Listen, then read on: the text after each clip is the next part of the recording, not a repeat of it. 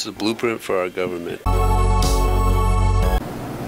Like what Mr. Borges said, It's a blueprint for our government. how well do you know the Constitution? Well, let's see. Okay. How were deputies chosen for the Constitutional Convention? How were deputies chosen for the Constitutional Convention? I don't know, but I'm going to guess that it was a majority vote. Oops.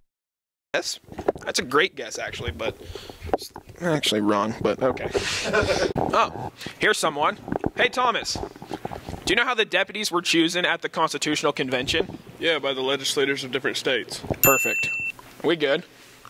What's wrong? Okay. What does the Constitution say about freedom of speech? Nothing. It's protected in the First Amendment. Nice. Recording? Yes. I forgot the question. Constitution say about freedom of speech? What? Did you stop recording? Okay, what are the most famous words in the preamble of the Constitution? We the people of the United States. It's perfect. That's it. Okay, which states did not send deputies to the Constitutional Convention? Duh, Rhode Island. Okay, do you know who the author of the Constitution is? Yeah. That's it? Who is it? Your mom. Oh! Damn, we can't use that one. Okay, do you know who the oldest and the youngest people were at the Constitutional Convention? The oldest and the youngest people. Yeah. Are you like tricking me right now?